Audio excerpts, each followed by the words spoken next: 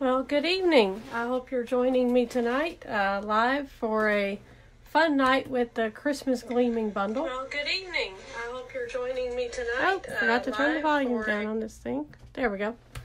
Sorry about that. So, hey Tony, how are you tonight? So we're going to play with the Christmas Gleaming Bundle from Stampin' Up. My name's Trish Todd, and I'm an independent Stampin' Up demonstrator. So all the products you will see me play with tonight are available in my online store. And if you are interested in purchasing them and need help, let me know. If you don't already have a demonstrator, please reach out. I'd love to have you join my team or at least come to my classes. We have a lot of fun and everybody seems to love joining. What's up, Libby? So for those of you that may not know, Miss Libby is the president of my fan club. So I didn't really know that I had a fan club, but apparently I do. So pretty cool, huh? So this is the stamp set I'm going to be playing with tonight. And you can buy it as a bundle and get these two little punches that come with it. So I got a little glare there with the light. I'm still trying to tweak that, so we'll see if that helps. I don't think it did. We'll turn it that way. That may help. Okay, so I'm going to set this aside. Where did I get the insert for the chamois? So on the Stampin' Up website, they have the stamp cases in our print lab, Tony. And I just kind of modified it and changed it up for mine. And I've got my little notes on the back.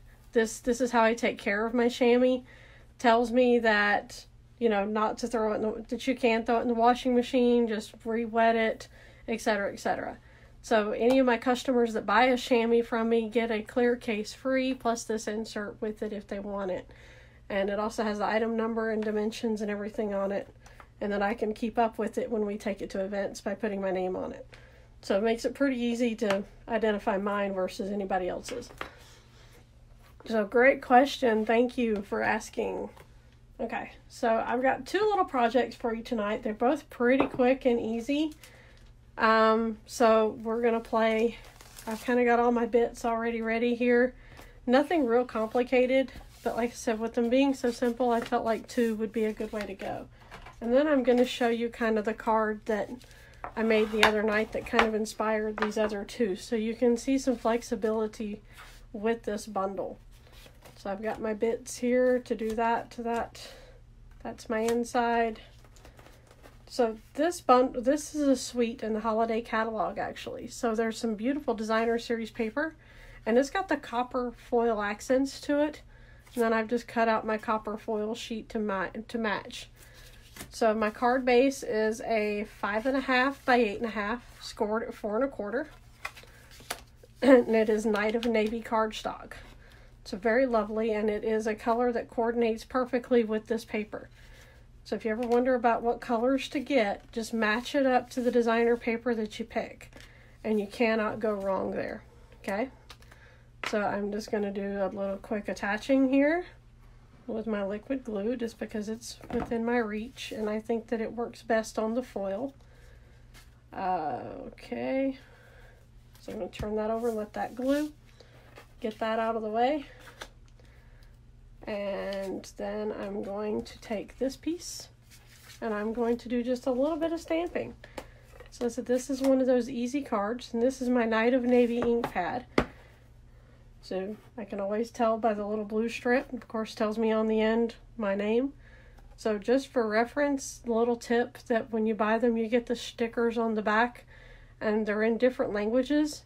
So I always take my English and put it on one side, and then I pick another language that might remind me and sound somewhat like English, even though it's not, and stick it on the other side. So if my ink pad goes in my holder the wrong way, I can still see what color it is. And I don't have to try to guess. So just a little tip that works for me and my little craft space. So I'm just going to stamp up this one stamp here and set that one aside. That's just on the shimmery cardstock, just a scrap piece that I had laying around. And this is the pretty peacock cardstock. And I am going to stamp this smaller little round ornament shape also in the Night of Navy on the peacock. So pretty quick and easy there. And then while I've got my ink pad out, I've got a little piece of the shimmery white cardstock, and he is cut at 1 3/4 by 1 1/2. And I'm going to take my little sentiment here, my deck the halls with boughs of holly. Everybody says that a little different. My southern slang probably makes it sound really fun, right? So, I'm just going to kind of guess in the light here and hold that down for a few seconds. I can stamp awesome. Yep, there I am. So yes, you have to say the magic words or it doesn't turn out awesome. So on my insert, I've also got it cut at, wanting to say this is 3 by 4 1/4. I'm going to take this little image right here again, and I'm just going to kind of stamp him down here. And then I'm going to stamp my inside sentiment, which is, and be jolly this season. And I'm just going to stamp that up here. So now I've got all my stamping done and all my bits done for this card. So I'm going to set my navy aside. I don't need him anymore. So now I've got this. And I'm going to take this piece right here and just adhere it down. My southern slang makes it sound like I'm talking about deer, but it's adhere. Just going to glue that down, let that set for a second. And then I've got another piece of Night of Navy cut at 2 1/4 by 3 1/2. And I'm just going, I'm going to stamp him. I told you a little fib about being done. Not quite. So I've got this one little decoration in here.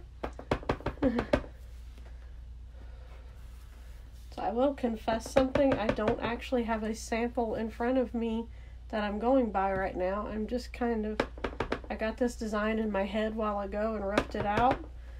So I'm just kind of playing as I go a little bit here with the vision in my head with my pieces. So I do have an idea. So I'm not going completely blind here, but close. So there's that. And I'm just going to attach that down as well. Just a little sloppy gluing, because I like sloppy glue. So thank you, Tony. I'm glad you like that tip. It is a great one for sure. So I'm going to attach my little sentiment down over here.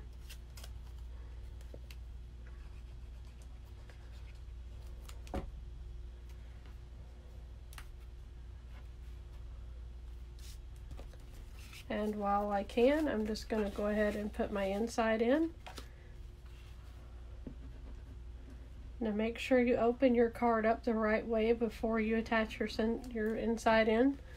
Can't tell you how many times I've made what I call left-handed cards or upside down cards, where if you open them, the inside might not be turned the right way, or it may be on the wrong side.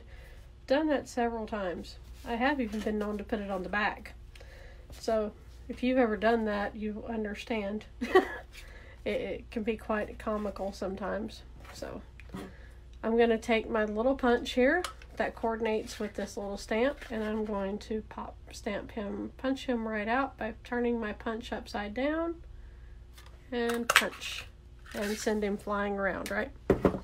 So then I'm going to do the same with this one. If I can figure out, there's my punch. And I'm going to do it with this larger punch here. Are you calling us lefties backwards? No, I'm not calling you backwards. So to me, a card opens like a book, like this. But sometimes I have been known to make the card open this way. So to me, that's a left-handed card if you have to open it the wrong way. Okay? So it might not actually be a left-handed card, but that's just what I've always called it. So sorry if it offends you, but I'm sure you still love me. So I'm going to attach this piece down right here. Then I'm going to take this one right here, and I'm going to pop him up on a couple of dimensionals.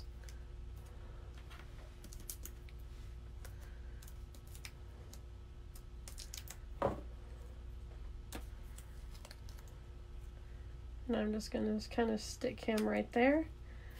And one thing that is a part of this suite is these beautiful little copper accents. I'm trying to find my little packet here. And you get a bunch of pieces in one little packet, right? So you have stars and the reflection. I'm going to try to turn it where it maybe not reflection, but you get the stars and these little ornaments and these little twigs. And this is just great little accent pieces to add to your cards.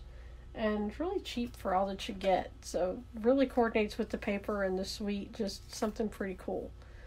So I'm going to just apply a glue dot here. And I'm going to just kind of stick him down right in there, I think.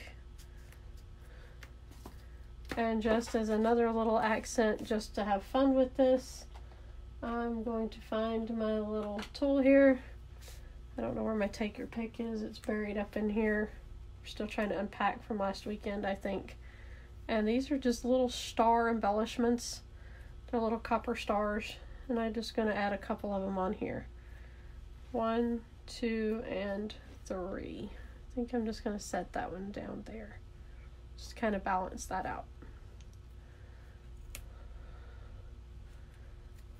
So, and lo and behold, people, this card is done.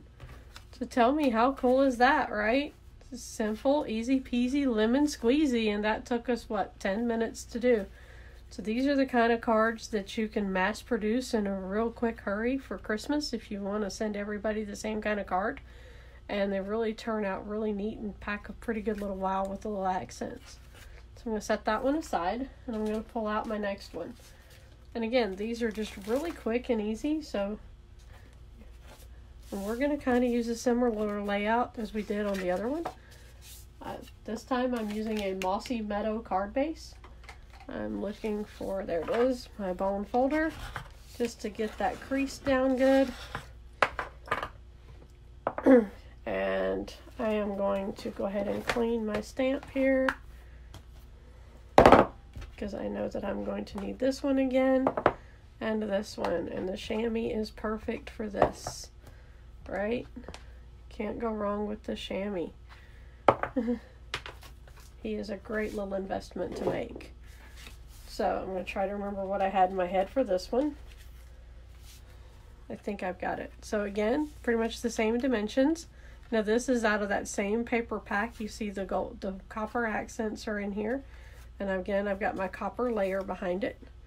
And again, this is cut at 4.5 by 3 1/4. And this one is cut at 3 by 4 1/4. And it's the same on the other card as well. So you can kind of see how these same measurements work on multiple cards and multiple layouts and get you an awesome different look. Oh, I still love you too, Tony. Thank you, Libby. I'm glad you like it. So again, the idea with these that I had tonight was just to show you a couple different ways that you could use the stamp set.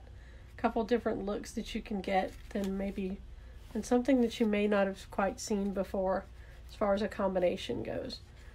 And again, I'm just matching up the colors to what's in this designer series paper pack, right? So before I glue that down, I'm going to take this piece right here, and I'm going to, actually I've got these over here cut. I think I cut an extra piece because I couldn't remember if I'd cut one or not. It's just been one of those days. Oop, if I can get this thing to start turning. It's wanting to get hung up here. There we go. Might have to redo that, and that's okay. So I'm just going to attach that one down, wrap him around. Nothing overly scientific about where I'm putting it, just kind of guessing. Again, this is I'll fix that. That'll work its way back whenever it wraps around. Set that aside, put my glue dot there, and bring it around, right? So now I can glue him down, right? So this card is going to be a horizontal card. So more like the book layout than it is the other one, which was landscape. So this is going to be the inside of my card. And let's see if I can remember what I had in mind here. So I've got my cherry cobbler ink pad, Now, he is not part of the designer series paper. That's crooked and going to drive me nuts. So, like I always say, card makers are OCD, or else we would buy Hallmark. We don't think anybody else's looks as good as ours, or we wouldn't make it ourselves. That's why we make our own, because we think they're better. And we don't just think it, we know it. So I'm going to take, again, the same little size piece that I did on the last one. This is, again, your shimmery white cardstock. And it is cut at 1 3/4 by 1 1/2. And I'm going to use that same little sentiment, to deck the halls with boughs of holly. If that's not how you say it, somebody can correct me, and my southern accent may get it right someday. But probably not. So don't hold me to that. So I'm going to set that there. And I cut myself out an extra little piece of copper on this one. And it's at 2 inches by 1 3/4, just so it'll layer on there pretty.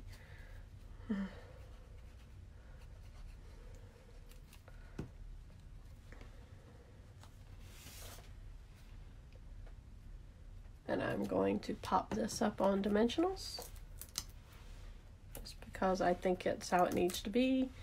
And like I said, this is just kind of an idea in my head, so feel free to play along.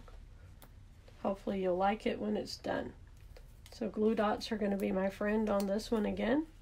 So I showed you the little copper accent pieces. I pulled myself out a couple of the little twigs because I just thought that they matched so well on this. So I'm going to stick one here and pull it up. And I'm going to kind of go down here and just kind of eyeball this down there near my little dimensional. Let that hang. I don't like that going that way. I think. Whoop. It's just glue and paper, so I'm going to correct myself here. And I'm going to go off of that corner up there. Yeah, I think I want it that way. And then this one.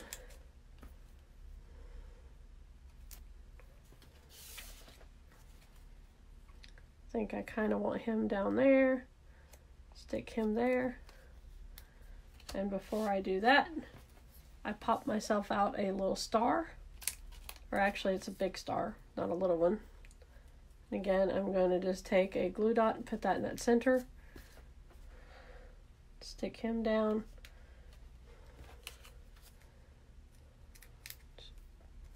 I'm going to do my knot before I go. So I've got an extra little strip of this ribbon that coordinates. It's the vanilla with the copper.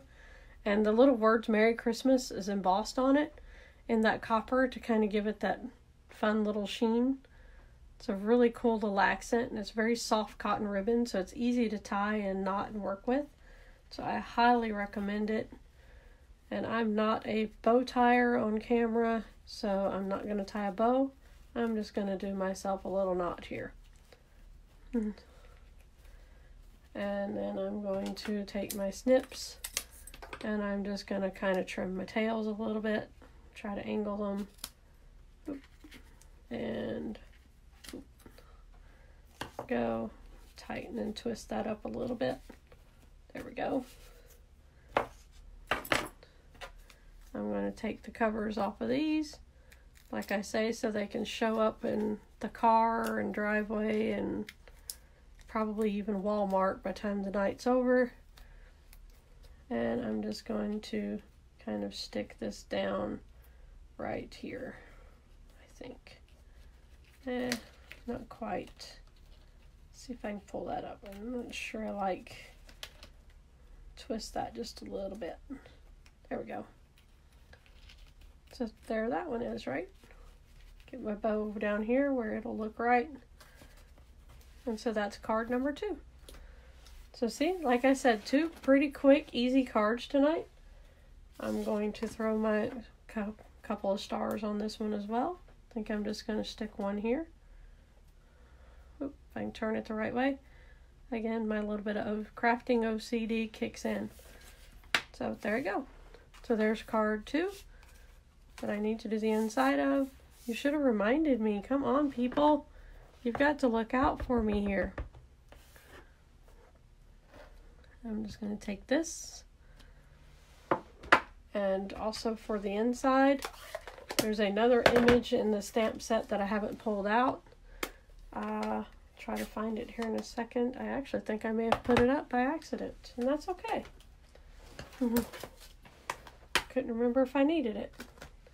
So it's going to be this little holly berry right here. I'm going to take this one off the block just because I can and because I want to. And I'm going to stamp this in Mossy Meadow. Just going to kind of go up here. And then I'm going to go over here in this corner. I don't try to turn my stamp and line it up. I just turn my paper. It's not glued down. So that's the fun in that, right? So there we go. And yes, I know it's turned the wrong way, but that's okay. We're going to roll with it, right? Or, well, I could re-stamp that and turn it that way, couldn't I? Yeah, why don't we do that? Because that's going to, again, my OCD is going to drive me crazy, right? And it wouldn't be a live video if we didn't have some kind of boo-boos. Never guess where I'll find one of those today. The cat little box. Okay? The cat's litter box, I guess is what you mean. Yes, I find those dimensional covers everywhere. I think I have literally found them in the back of my car before and went, how in the world did that happen? So yes, they like to show up everywhere. So there we go. We'll fix this. Ah, that's much better. So now we can go in there the right way. I'm going to close my ink pad just because my fingers will land in it if I'm not careful and not wanting to. So again, paper has two sides, so I'm able to fix it by just stamping on the other side. Just a quick little glue, and down I go. And I'm going to roll that little piece of glue up that started to go down here. Just take my fingernail and scrape that off. I'll take my adhesive remover and get that up in a little bit. Just don't want it sticking in my card. And gluing it shut, because that would be fun. Yes, thank goodness there's always two sides. And if you remember from on stage, sometimes there's four sides, right? So these are the two cards that we made tonight. So I hope you liked them. So this one is, I'm going to take it out of the sheath. So this one is one that I made for a little shoebox swap that I did for an event last weekend, and a couple of you guys may have seen it. So this was the original design that I had. This was the copper, the little punched out in the copper foil, and I ran that through an embossing folder through my die cutting machine. Can't say the name of it anymore. So that's a different sentiment that's in the stamp, and then that's the ornament again. So again, just three very simple cards with the same cuts, the same designer series paper pack, and you can see how the different colors can just really bring that together and really just tie in wonderfully. So three totally different looks, and they're not overly feminine, not really complicated, just fun, easy, and pack a little wow in them on their own, right? So I'm going to hold up for just a minute and see if anybody has any questions or comments or anything. And thank you guys so much for joining me. If you have any other questions or comments, you can leave them here and I will check them later and respond. Again, all these products are available in my online store. Yes, this suite does make stunning cards with very little effort, Tony. Yes, it definitely does. So easy peasy, lemon squeezy is kind of my mantra anymore. And I like simple sometimes. So we can get overly complex with things. So again, everything's available in my online store. You can check out my blog at trishstamps.com and follow me there. And you can get all these measurements. Lou, hey, how are you tonight? Oh, I'm so glad you found me. It's so cool. So we made these two cards tonight. We did the one with the Night of Navy and this one with the Mossy Meadow. And this one was from the NC demo meeting the other day. So it was my inspiration that I had made for the shoebox swap.